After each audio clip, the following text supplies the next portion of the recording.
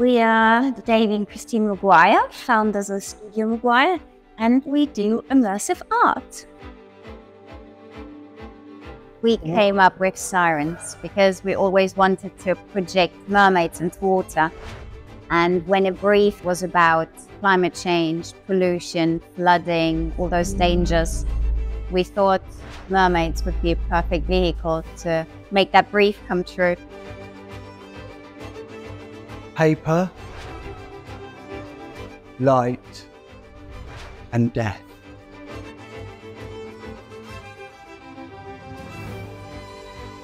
The meaning behind Ophelia is the same that it was hundreds of years ago when Shakespeare created the character. Ophelia in Hamlet is a young, innocent woman who drowns herself after she goes mad, and she kind of represents the destructive consequences of emotional and political turmoil around her.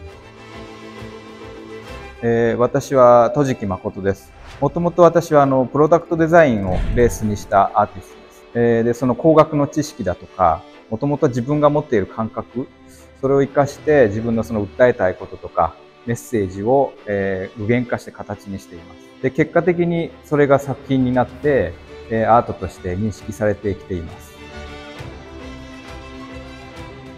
3つの言葉で表すとしたら、それは認識と定義、それから本質です。ベスト、最高っていうことですけれども、ちょっと一つでは難しいので、4つぐらい挙げさせてもらいます。まず一つは、ゲーテの感覚、それからニュートンのひらめき、そして3つ目はジョルジュ・シュビッツ・ゲベルのアニメーションとインゴ・マウラーの照明器具、これらの4つのものに共通しているのが光です。I'm Cuban. My family's Cuban. I was born here though. I was born in Philadelphia, and then I lived in New York for a while, and then here. I also get inspired by other artists from past generations. This one specifically was a big inspiration. His name's Konrad Schnitzler. He was a German artist in the 70s and 80s. Kind of going back to like your childhood when you had all these like fun, creative, experimental ideas and they pour out of you. And being an adult, you feel like maybe you've lost some of these things because they've all poured out of you, but there's still some left. So this is kind of what this is exploring, just this idea of playfulness and using kind of obsolete technology.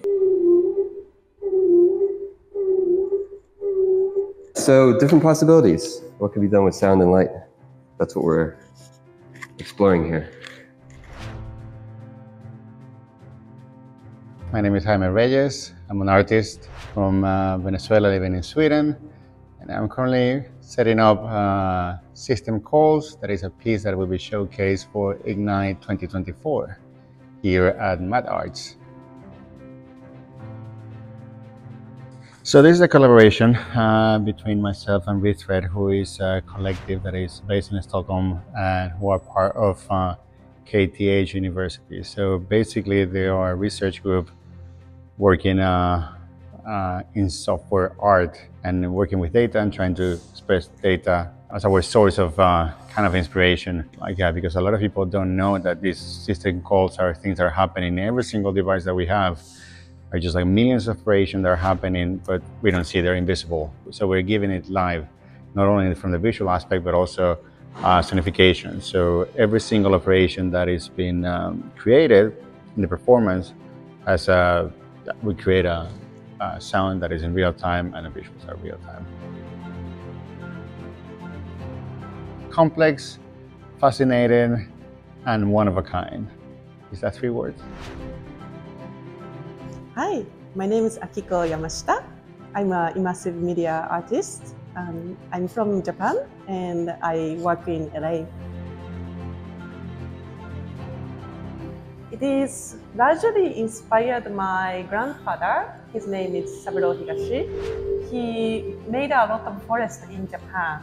The reason that he started creating forest is that he experienced World War II, and back then, we lost a lot of nature in Japan, and he thought we need more greens to, feel the peace that after the war. And then, since then he created a lot of, trees everywhere in Japan. And I'm so inspired by it. I think what we need right now is definitely nature. I like using light as my mediums, whether it's projection, LEDs. I like to use, my imagination, turn that into 3D, using light to, communicate my ideas. As soon as I saw projection mapping for the first time, I was really curious how to make such a thing. And then so I learned 3D modeling using computer. And eventually I kind of ended up combining everything. But there's something really beautiful about it's an ever-changing state, just like the nature, and which I really enjoy creating. My name is Rondeau. I'm an artist from Montreal, Canada. My inspiration for resonances is an older piece that I created, which was called Liminal, which uses an old photographic process called slit scan to show time spread out in space. When you walk inside the arch, you can see your figure being spread out in space and distorted, and if you step out of the arch, then the installation remembers the last people who have entered the arch.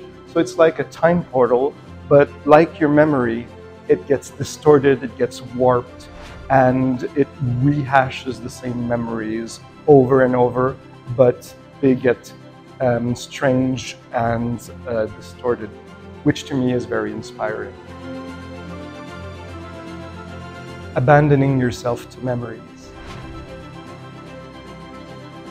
I'm Josh Miller. I'm a college professor and digital artist from Allentown, Pennsylvania. My collaborator on this piece, Angela Fraley, is a painter who teaches at a university in Bethlehem, Pennsylvania. So the motivation for this piece started with a conversation that I had with Angie, my collaborator. She paints Victorian landscapes and Victorian flowers, and my background is in digital art, so we had a discussion about creating an online tool, a digital tool, that you could use to input your own message and create these flower bouquets. I think what's most unique about this is most projection mapping pieces are not interactive, and users can participate on their phone. You can submit a secret message to the piece. You can control everything about it. You can use it as many times as you want. And that, I think, is pretty unique in digital artwork. Hi, I'm Thomas Garnier. I'm a French contemporary and digital artist based in Paris, France. The two artworks I'm showing here are named Strats, which is an older work, and Tao Tzu, which is my latest installation. So in Tao Tzu, we're using a logistics robot that we built for that effect. The 3D printed sculptures and model landscapes are based on automated logistics centers, such as those that are used by Amazon or AliExpress, spaces without a human presence. In this case, I wanted to reinforce the sense of an abandoned space by using most of the printed errors to give it a ruined atmosphere. The robot has also at the same time another use, which is it can move and rearrange the sculptures in the space in real time, meaning that the work is never the same and always changing.